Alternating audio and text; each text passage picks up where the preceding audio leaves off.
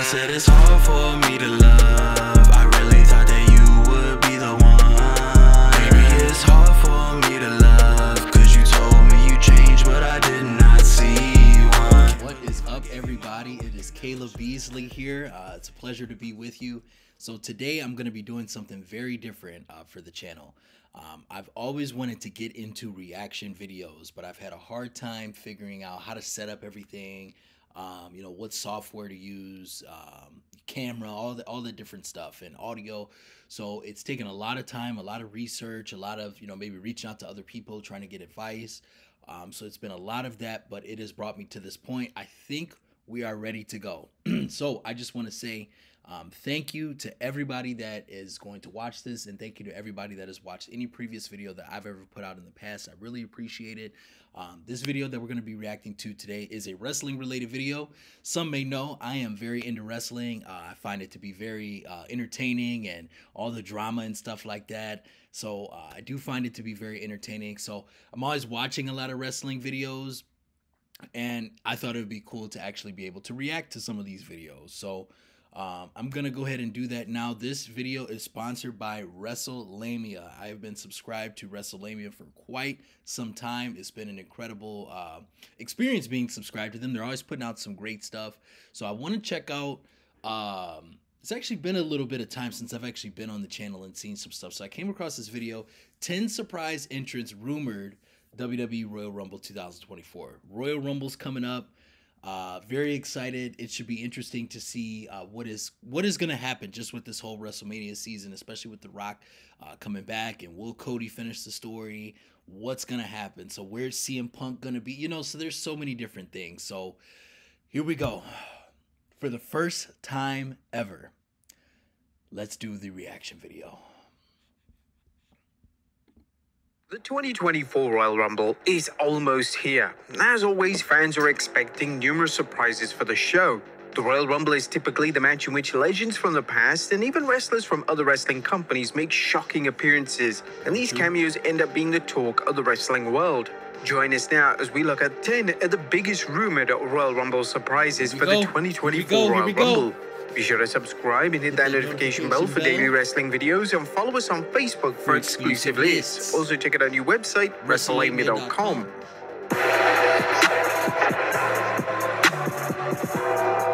Number 10, Abyss.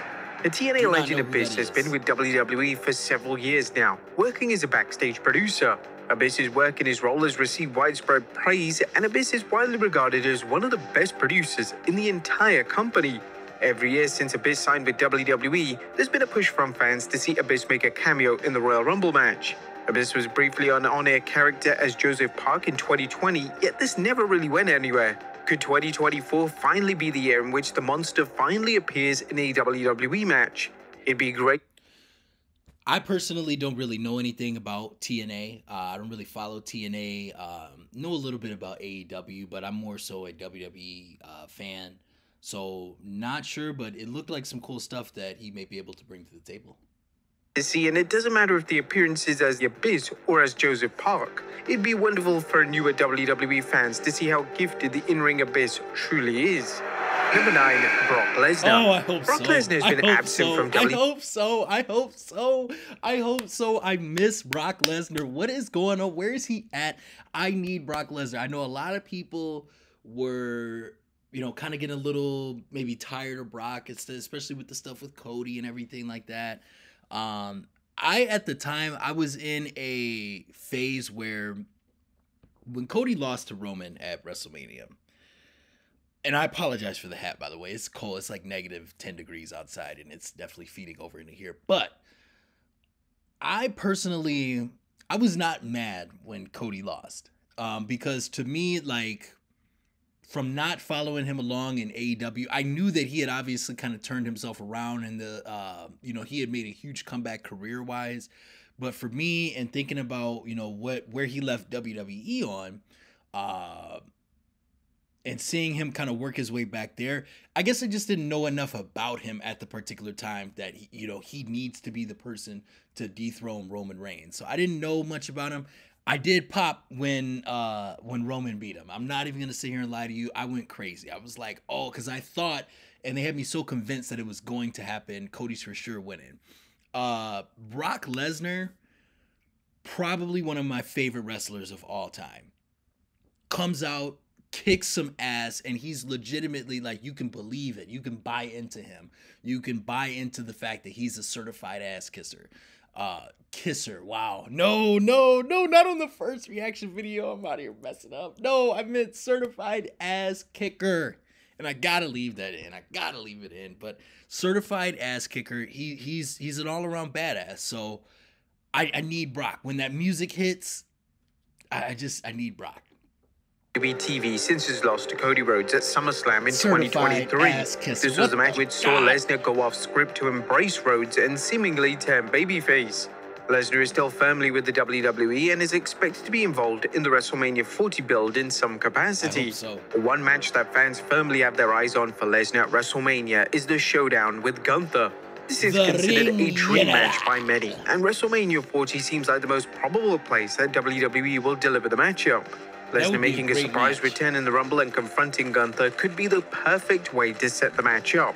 Having Gunther eliminate Lesnar or vice versa would plant the seeds ahead of WrestleMania, and it would whet the appetite of fans ahead of a potential collision on Absolutely. the grandest stage. Number 8, Chris Masters. For the past several years, Chris Masters has been teasing that he could masterpiece. potentially be a surprise entrant in the Royal Rumble match. Whilst Masters wasn't exactly the biggest star in the world during his time in WWE, fans will no doubt fondly remember his character, and the reaction if his music hits on January 27, 2024 may surprise fans, as Masters could receive a thunderous pop. Masters has a solid gimmick, and seeing his iconic entrance again would be a sheer delight. It appears that the masterpiece has managed to keep a solid relationship with WWE, which is a positive sign, and you never know. Masters making a surprise return to the Rumble could open the door for one final run in the company. Number 7, Corey Graves. When What? Corey Graves revealed that it would be possible for him to compete in the ring again, fans instantly began to imagine Graves taking part in the Royal Rumble match. Wow. Whilst this is yet to happen, Graves revealed in late 2023 during an interview with Steelers Takeaways that he would like to return to the ring for a one-off appearance. The transition in a weird way saved me from what could have been. Instead of grieving over the loss of my dream as an in-ring performer, it gave me something new to focus my energy on while staying in the business. I found a new mountain to climb. In hindsight, it really helped me deal with that loss. I have a clean bill of health now, thanks. I actually got medically cleared a couple of years ago to perform in the ring again. I flirted with the idea and I'm waiting for a potential opportunity if it presents itself. More of a one-time thing like McAfee has done, not a full-time in-ring performer. The Rumble could therefore be Graves' perfect opportunity to return to the ring, and seeing the former NXT Tag Champion compete with modern talents such as LA Knight, Cody Rhodes, and Gunther would make for a very interesting visual, to say the very it would. least. It would, and WrestleMania is right. The perfect time for him to make that sort of return is going to be the Royal Rumble. That would be a good opportunity, even if you wanted to do a one-off match after that, and maybe use the Royal Rumble to just kind of get the feel for being back in the ring again, run the ropes, hit a couple moves, hit the finisher. That'd be a good opportunity. I think right now, isn't it Corey Graves and Kevin Patrick on SmackDown for commentary? Because I didn't see Michael Cole in there in the most recent episode of SmackDown, and I'm not really into Kevin Patrick, so it automatically elevates Corey Graves as far as talking on the microphone when you put him next to someone like Kevin Patrick. But for me, yeah, if he wants to get back in the ring, go for it. There's a lot of opportunities to do that in the Royal Rumble. Number 6, Wade Barrett. Yes! Since becoming a full-time commentator in WWE, Wade Barrett has ascended to become one of the most popular It's a great list commentators so in recent far. memory. Barrett is considering improving his craft, and it's apparent that Barrett has a long career ahead of him at the announcer's table. Despite his success as an announcer, there continues to be rumors that he could potentially return to the ring Great for announcer, one more run. and he was great in the Barrett had ring. never directly ruled this out. In fact, he said that he still trains regularly, so a Rumble appearance wouldn't be unrealistic. Yeah. If WWE were going to book Barrett as a surprise for the 2024 Rumble, one way WWE could deliver it might be having Barrett's music hit while he's delivering commentary. That's true. In an epic moment, Barrett could get up from the commentary desk, enter the match, and take everyone in the match to Bullhammer City. That's true. Number 5, Zack. That's true. Do you remember? Oh, that's gonna be that would be interesting. You guys remember Bad News Barrett? And I feel like, you know, for me at the time, especially when it was like the Nexus, I wasn't into the core, but the Nexus and all that stuff, we obviously all know who should have won that match. When it was Team Nexus versus Team Cena, we know who should have won that match. Because after that, I found it very difficult, as did many fans, to buy into that unit as something credible. And with Wade Barrett now, you know, I feel like he was getting somewhere with the "I'm afraid I've got some bad news," you know, and that was a horrible impression, by the way. But I just feel like he has now would be a much better opportunity for him to try to get back into it, because obviously there's been some massive creative changes within WWE. There's been some massive ownership changes. It's just kind of a new, and you can feel it, you know. None of us know 100% of what's going on behind the scenes, but, and I'm not saying that everything they put out is perfect, but the stories are making more sense now. There's a lot more continuity in the stories, and there's a lot more, it makes a lot more sense. I've seen a lot less cringe moments, you know, so this would be a much better opportunity for him to come in, and especially if he's been training for a while, I could definitely see that. This next one I'm excited for. Woo, woo, woo! Ryder. When Zack Ryder departed WWE, Ryder immediately picked himself up and decided to make a name for himself on the independent scene. Ryder, who now uses his name Matt Cardona, has become a megastar outside the WWE bubble, and it wouldn't be a huge surprise if Ryder finds himself back in WWE sooner rather than later. Appearing on Fightful's The Hump, the former Intercontinental Champion discussed what it would take for him to return to WWE, and as always, Ryder had a smart and savvy answer. Listen, if I get the phone call right now, of course I'd pick it up and we'd have a conversation. I'd be lying if I never said I wanted to wrestle at Madison Square Garden again or wrestle at WrestleMania again. But for now, I'm having the time of my life. I'm having so much fun. I'm making so much money. I'm sure he is. What would it take? Cash and creative, you know? There's no guarantees in wrestling, but I need some intention. You know what I'm saying? I don't just want to be another guy on the roster. Been there, done that. Nothing against that. But I did that. I'm over it. Number 4. Yeah, and I think that he's making some good points as well, because somebody like even the previous version of Cody Rhodes, you know, was just another person on the roster. And I think WWE in the past few years has done a good job of trimming up that excess fat on the roster and really being able to focus on what they have. They've built up a lot of stars. They've built up a lot of superstars, a lot of really over people. And if they use, I mean, Zack Ryder got himself over.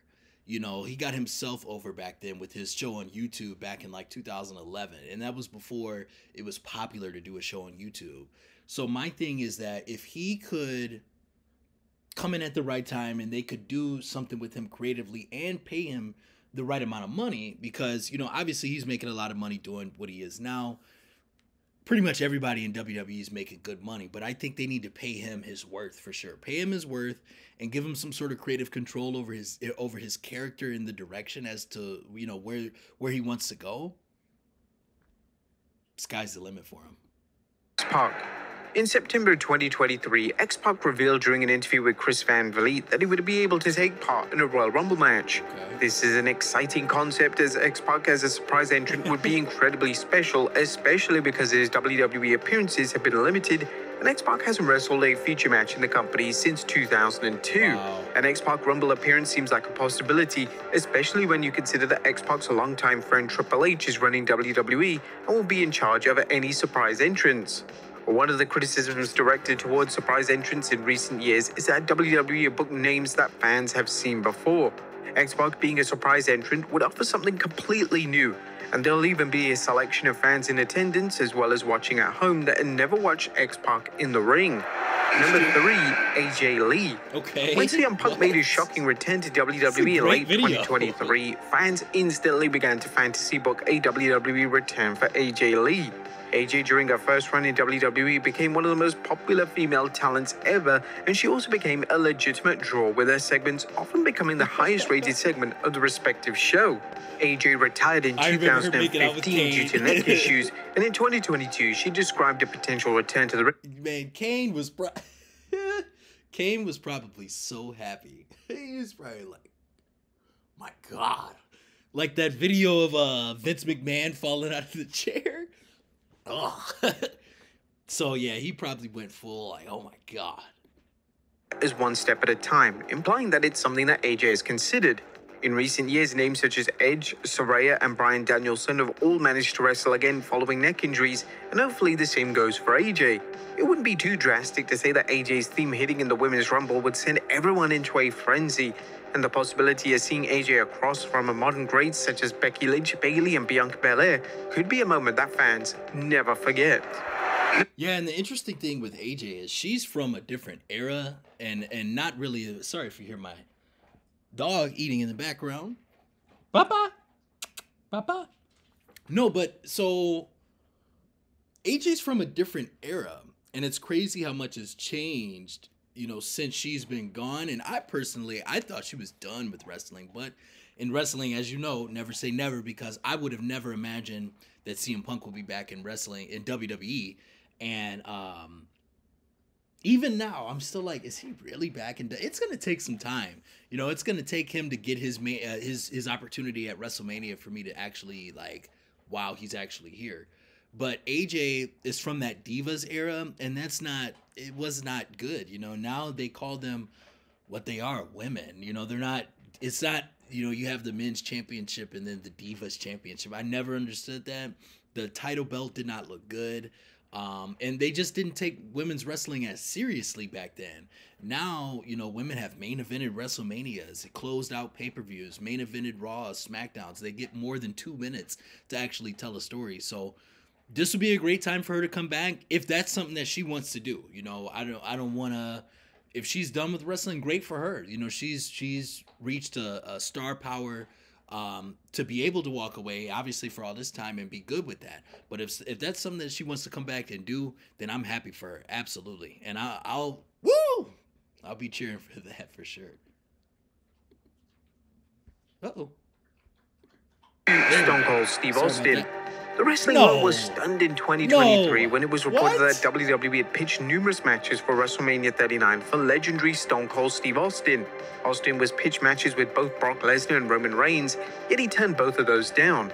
Reports and rumblings of Austin wrestling again pick up in late 2023 when it was reported that WWE believed that Austin versus CM Punk was a genuine possibility. It looks like WWE are moving forward with a Punk versus Seth Rollins program for WrestleMania 40.